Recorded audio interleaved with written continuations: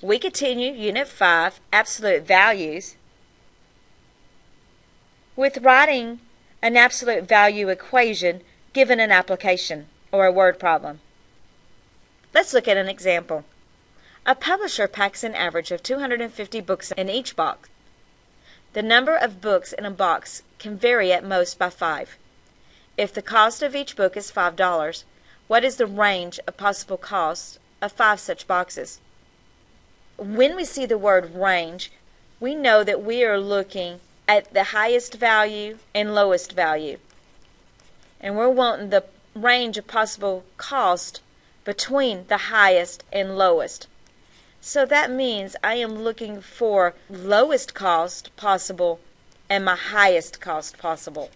Now let's figure out what those costs are.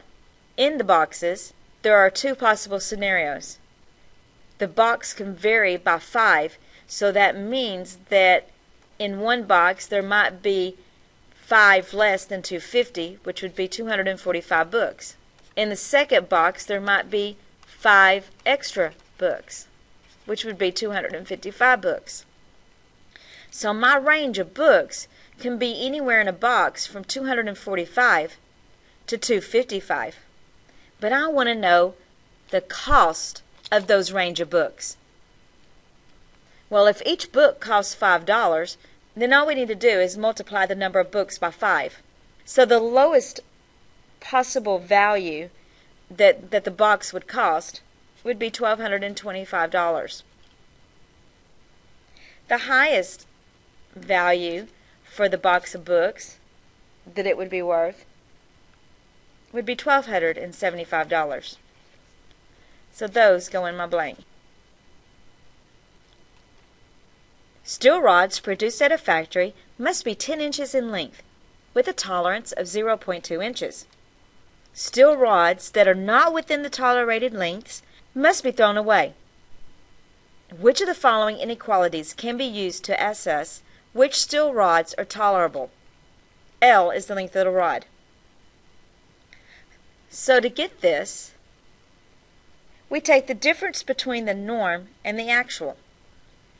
And basically what that is the difference between what it is and what it should be. So let's look up in the problem and find some numbers. We see that steel rods produced at a factory must be 10 inches in length. So that means that's got to be the actual with a tolerance of 0.2 inches. That means that it must be less than or equal to 0.2. So looking at my answer choices here, I can go ahead and eliminate the first 2. We take the absolute value of the difference between the norm and the actual, and it's got to be less than or equal to 0.02.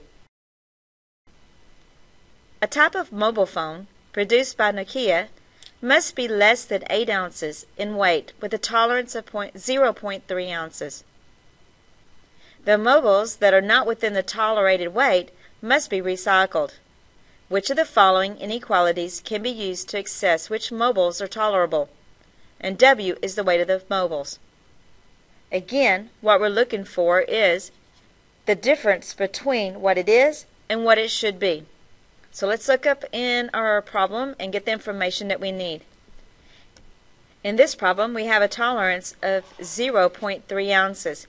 That means that it must be less than or equal to 0.3 ounces. The actual weight of the phone must be less than 8 ounces. The absolute value is the difference between what it weighs and the actual weight it's supposed to be, or what it should be. And that has to be less than or equal to 0.3.